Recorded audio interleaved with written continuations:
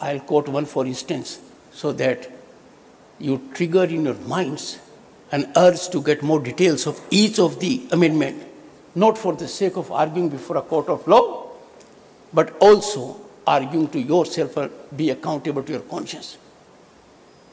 So much was power in the head, a provision that election of the Prime Minister is beyond challenge under the Constitution. This defines a dictatorship in its enormity. Samvidhan Hatya Divas is also a day to pay homage to each and every person who suffered due to excesses of emergency, a phase unleashed, a dark phase of Indian history. These two important events, my friends, will generate continual awareness amongst our youth and present generation and keep them well informed of the darkest period of our post-independent history, the draconian emergency.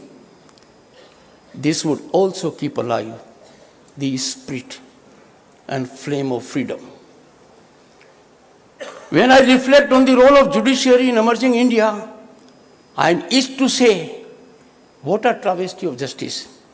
A judicial verdict rendered by Allahabad High Court Justice Sinha, declaring election of Srimati Indira Nehru Gandhi, then Prime Minister, as invalid, triggered imposition of emergency and atrocious unconstitutional act.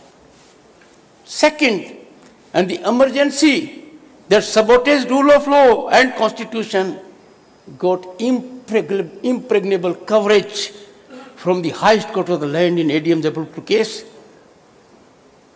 What a travesty. A shining example of independence of judiciary emanating from Allahabad High Court. And secondly, what happened at the apex court. Referring to all this only to indicate role of judiciary in emerging Bharat is critical alongside other institutions. I must make briefly a reference. This country is not governed by optics. To hit the headlines, oh, after 4 decades, a progeny has risen to that level of consciousness to undo what was done then. No, sir. These issues are too serious to be messaged just in media or attraction. These are issues that touch our mind, heart, soul. Bharat की आत्मा पर चोट हुई थी. The people have undone it. The people have to safeguard it. Let us be on guard, be ever on guard to avoid another disaster to democracy. This is the role I emphasize for the judiciary. Other things will fall in place. All will do their job. Second, the role of all institutions is well delineated in our constitution. What is the role of legislature is known to one and all. What is the role of judiciary? What is the role of executive is known to us. On a lighter note, let me reflect. Legislature and parliament cannot script judgments. We sitting in parliament or people sitting in legislature have no authority to script judicial verdicts. And similarly, I can say with confidence, judiciary cannot make laws or legislate or impart directives that are beyond legislations. Distinguished friends, this is a dangerous trend if there is incursion in the domain of one constitutional institution by the other. The incursion may be subtle. The incursion may be non-invasive. That incursion has the potential to upset the apple cart of democracy. This can potentially end democracy. Distinguished audience, we have to introspect. My question to you, Is it happening? I leave this as a thought for all of you. You think within, is it happening? Are all institutions, the legislature, judiciary and the executive, operating within their areas, or are they in expansion mode to operate in the area of the other? I leave it as a thought for your minds. Distinguished audience, forces inimical to Bharat, within and without, are in overdrive to impede our growth and operate at multiple levels, tainting, tarnishing, targeting, demeaning our constitutional institutions. Falling prey to these is fraught with dangerous consequences. Again, I pose a question for your consideration and thought provocation. Do we see this looming danger? You are the best judge to decide. Distinguished audience, I conclude with a quote from Dr. Ambedkar.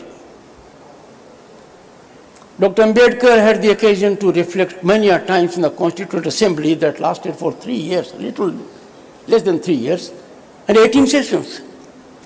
But this one, on November 25, 1949, was his last address to the Constituent Assembly. I am quoting Father of the Indian Constitution, Dr. B.R. Ambedkar. I quote, "What perturbs me greatly is the fact that not only India has once before lost her independence, he was not worried that India once lost independence. I continue, but she lost it by the infidelity and treachery of some of her own people," unquote. The sculptor of Indian Constitution had diagnosed that we lost independence because there was infidelity and treachery of some of our own people. I further quote him, "Will history repeat itself?"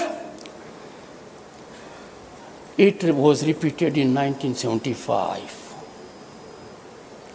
I continue, "Will history repeat itself? Is this thought which fills me with anxiety. This anxiety is deepened by the realization of the fact that in addition to our old enemies, in the form of caste and creeds, we are going to have many political parties with diverse and opposing political creeds. Will Indian place the country above their creed, or will they place creed above the country? A question is posed. Dr. B.R. Ambedkar ventures to answer the question posed by himself.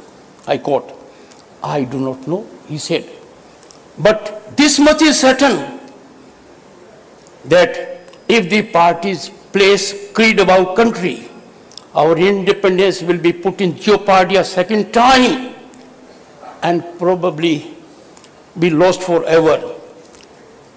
This eventuality we must all resolutely guard against.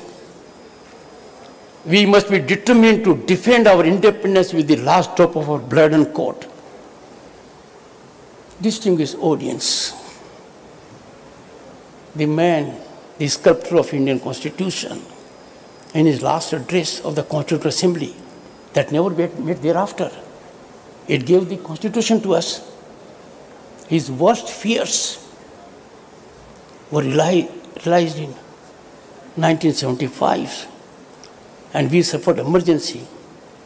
And principally because the institution that was supposed to be our protector, the judiciary, failed us. Let us hope and work this does not happen. Personally, I am confident our judicial system is so robust, so independent and manned by people of superior intellect and commitment. This cannot happen. But that does leave us with a reason to be ever vigilant and be on guard. I'll give a small illustration. As Vice President, while the sun was at peak, I went to the Indo-Pak border in Badmer. The sun was peak and it was month of harsh summer. I chose that time. Our people were guarding the border. I saw camels being driven. I see people facing the heat, 46, 47 degree. In that uniform, battle ready. All of them were there. There was nobody on the other side. I took a binocular. Nobody could be seen. Our people were alert. And why? Enemy will choose his own time, his own strength. We therefore have to be ready even for a split second. That is the question I am giving to you. And that is something which the judiciary must have in mind. Distinguished audience, the position that I hold and the deeper revolutionary connect that I have with judiciary persuade me to contribute by silence on the present scenario, which people say is distanced from conventional groove. I put to some members before coming to this place role of judiciary, and one came quickly with one response: sir, difficult, it is changing by the day.